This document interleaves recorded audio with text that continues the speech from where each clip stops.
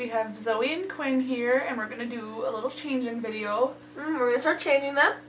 What we're doing is a special Auntie changing video. So I have Zoe and Kira has Quinn. And we're just doing that so we can have some Auntie bonding time with them. And yeah, and they're going to be wearing these matching bee sleepers. We had them for a while. Yeah, we got them a year ago in hopes of doing a matching day.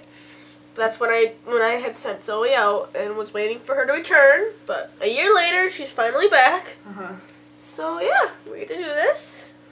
And yeah, so they're going to be really cute matching. They're little bee sleepers. They say Bee-UTIFUL. So there they are. Oh, you got a little string on your hair. So now we're going to put them in their sleepers. And just kind of changing the subject here. If you guys saw the updates on our collection video, you'll see that my Jola kit has Boo Boo from the factory, and we actually looked up more about it, and it seems like it happened more than we thought, not just with the Jola kit. So I am unable to get a refund for her, so I will be selling her for a reduced price, and I hopefully will get another kit. And there's this one I like, but I don't know. I'm also thinking about just looking and buying one instead of painting it myself, because I'm just ready to have one. Yeah. So, because after the summer, Danny's going off to college at Madison. but it's just not nearby. And I wasn't really planning on bringing my Reborns with me, so I really wanted to have her this summer. Yeah. Because I meant to have her. If she's not made this summer, I won't have as much time at all stuff with her. So yeah, there's that. So I don't know if you guys have any Reborns that are 23, 24, maybe even 22 inches that you are selling. Let me know. I'm kind of picky though. Yeah. So don't be offended if I don't want it. I also am really looking for one with full limbs, or at least full arms, but it's not really a necessity.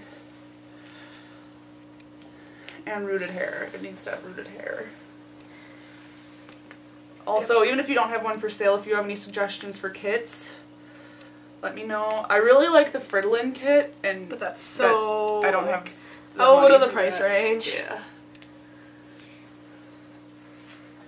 But yeah, we're ready to get Danny a 3-month girl, or 3 to 6 month, or something like that. Danny's got a very extensive wardrobe. Yeah. For her. I've been planning for her for a year, and I started getting her a bunch of clothes way too early, and then it just kind of couldn't stop, and it just turned into this snowball effect. And Zoe, you were kind of short. This is kind of long on you. That's okay. It's cute. So yeah. We're going to show you how they look.